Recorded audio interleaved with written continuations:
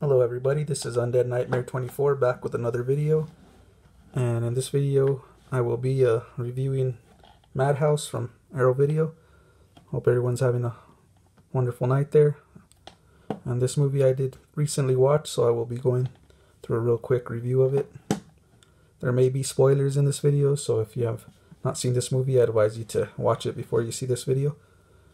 So we'll go with Madhouse, and this is filmed in 1981. And this movie reminds me of an Italian kind of horror film. It has that Italian feel to it. It takes place in this creepy house, man. And right away in the opening scene, it has a scene that gives homage to these Italian horror films. Reminded me of it real quick. It has these two sisters, I guess they're twins. And has one in a rocking chair and the other one singing this creepy lullaby to her.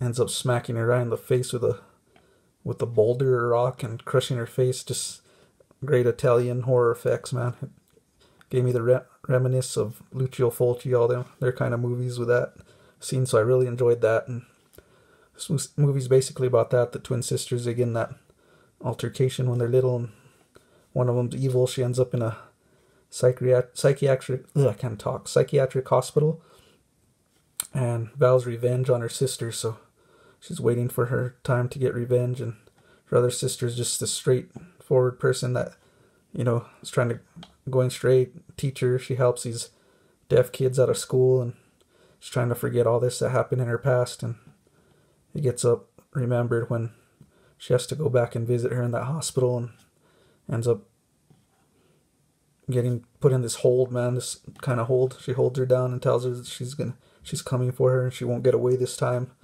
Gets her in a nice grip, has a bruised arm, so she's just haunted by that, stays worried, and then later on she ends up escaping. The twin sister ends up escaping from the psychiatric hospital, and the sister's telling this story about her having, the twin sister having a dog there, Rottweiler, I think, that she's always had control of, and, you know, commands him, and he'll listen to whatever she wants, including killing.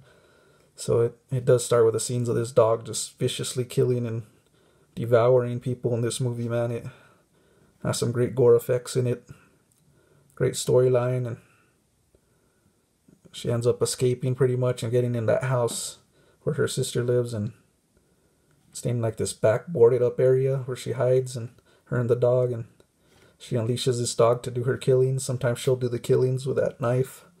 Kind of a slasherette film, but it does have some great kills, nice storyline, like I said, and has this twist at the end I don't want to give away, but does add extra to it. Kind of did remind me of what's that one, Happy Birthday to Me? It had that feel to me. Had a lot of, I don't know which movie was made first, this one or that one, but they are similar in ways.